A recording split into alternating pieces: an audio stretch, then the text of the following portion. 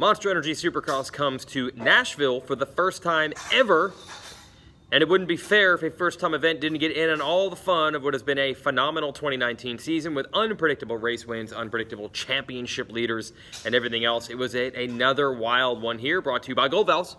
Right here, revalve kit in a box. Suspension will be plusher, better bottoming resistance, more traction, designed and made in the United States, and we will give you a set. See this right here? Look at that. This could be yours. Just check out the bio underneath this video and you can email to get a set of Gold Valves.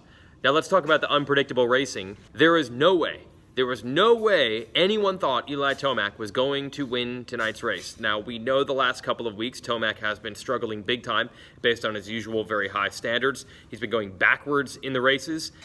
That's not good. That led to every single theory under the sun. Look, when a rider at Tomac's level struggles to that degree, we don't just think that he had an off night. We start thinking about like team turmoil and injury turmoil, or is he burnt out, or is he not want to be here? Is he not motivated? Is he just scrambled? What's the problem? Well, he was just not comfortable. And he didn't look really comfortable in practice today. He was 11th in the first time practice session. I don't know if I've ever seen Tomac 11th in a time practice session. That wasn't that good. He was 6th in the next one. That wasn't that good. And then all of a sudden in the heat race, he was riding awesome, had the lead, and his bike broke. And he had to go to the LCQ. It's like, look, when it rains, it pours. Even when he starts riding well in the heat, it comes undone again. There is no way that things were trending toward an Eli Tomac win, and because of the bad gate pick, by the way, he had a bad start. So forget it. The guy to beat tonight was Ken Roczen. He was unbelievably fast. He was great in the whoops when everyone else pretty much, besides his teammate Cole Seeley, those Hondas were working. Everyone else was struggling in the whoops. It was going to be Ken Roczen's night for sure. But Ken Roczen is cursed. I don't know why. I don't know what he's done wrong. The fans love Kenny. The racers respect Kenny. Everybody wants Kenny to win. And every time he's going to win, something ridiculous happens. This time, it was Joey Savatgy washing out in a routine bull berm. No big deal, just a routine crash, and Roczen was right behind him, had nowhere to go, went flying over a berm. Now, for Joey, it was not good. He was seen holding his right side. I don't know if it's his shoulder or his wrist. That's terrible for him because he's had a great season going as a rookie. Roczen almost lost an entire lap before he could get back on the track, and he was 19th at one point. And in another, this is going to be Kenny's night, didn't turn out to be Kenny's night. So guess who's in the lead? Cooper Webb again. Cooper Webb also struggling in practice, not looking so good there, and he gets to start when he needs it, as he usually does in the main, and he's leading, and Roczen's looking way back in the pack. Tomac has been struggling all day. Marvin Musquin goes for it. He crashes in the whoops. It's going to be Cooper's night again.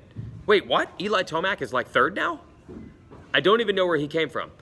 I also don't know where the old Eli Tomac went and how he got it back, but he was back. Once he got to third, he went around Savatgy and Roczen when they were down. He just ate up everyone in front of him, Baggett, Webb. It didn't even take long, and then he took off.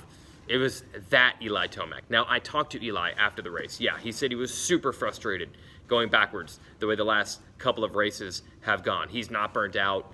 He's not over racing.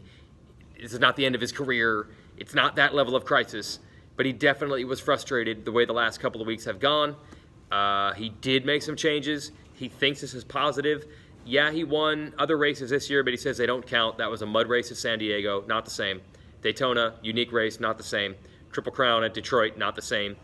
Eli said this is definitely the best he's been in a regular 20+1 main event, and he hopes that they finally turn the corner. He had actually gotten to the point where he just wanted to figure things out for next year. He had already given up on 2019, but now he's only 21 points down. He was within one race, and that's always the goal. Keep it within one race, and you still have a shot. And the next race is in Colorado, so Eli's looking forward to that because it is his home race. And by the way, not only was the good Eli Tomac back, but the good Blake Baggett was back. Had a little podium flurry there at mid-season. The last few races were not quite the same. He also didn't look dynamite in practice. I didn't see this coming. But in the main, Baggett was good again. He took the measure of Webb, finally picked his way through. I'll tell you what, though. The whoops were super treacherous on this track. Baggett has been one of the best this year in the whoops.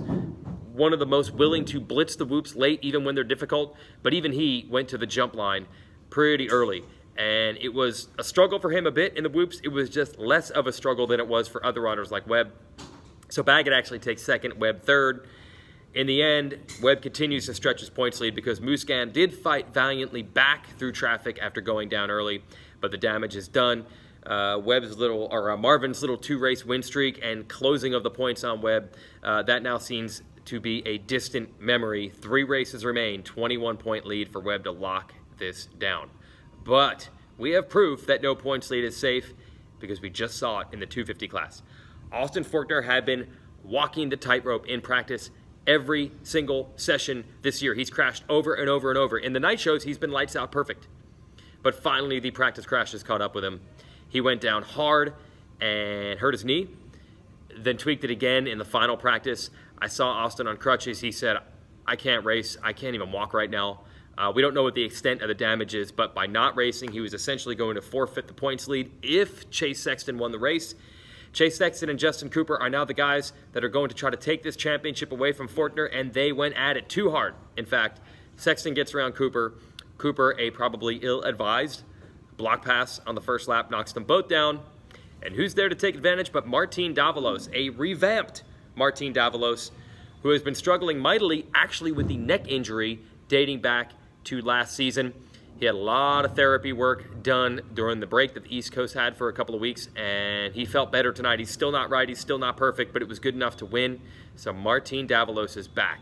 There have been a lot of questions. Is this going to be Marty's last season? He has not denied those rumors. But he said tonight, it's 450 ride next year or bust. He wants a 450 ride. Attention factories, Martin Davalos wants a 450 ride. He's not coming back to race the 250 next year. This win, though, that's a nice resume bullet. Maybe a 450 team will pick him up for once. He's not in title contention. It's going to come down to can Forkner get back on the track, or if he can't, it's Sexton versus Cooper. All 3 of them are very close in the standings. This is going to be some dramatic moments for Austin Forkner to try to dig this title out. As we said, no points leader is safe. Once again, we're going to see if Eli can follow up a victory with another victory, which he has not been able to do this year. And Cooper Webb doing championship-type things, even on a night where he wasn't riding spectacularly, he's still on the podium. Goes back to that when it's your year thing. It just might.